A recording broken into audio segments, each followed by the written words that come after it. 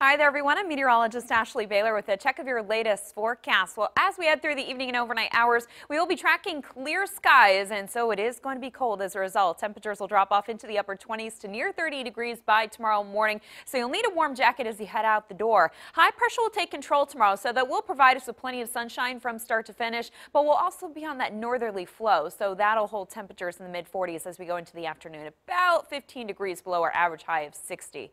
Now, going from Thursday night into Friday morning, we'll have some high thin clouds move in.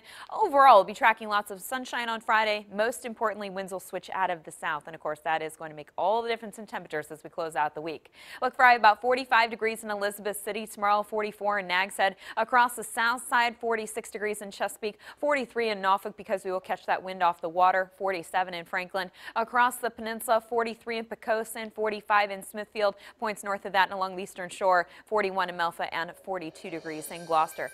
Here's our 7-day forecast. As you can see, this cool down, kind of a one-day only event. Temperatures return to the mid-60s on Friday. Sure enough, we're talking about 70s this weekend. 73 degrees with a mix of sun and clouds on Saturday. A little more cloud cover expected on Sunday. Chance for some isolated showers very, very late in the day. In fact, better chance really going from Sunday night into Monday morning. Temperatures will hold in the 70s from Saturday all the way through Monday.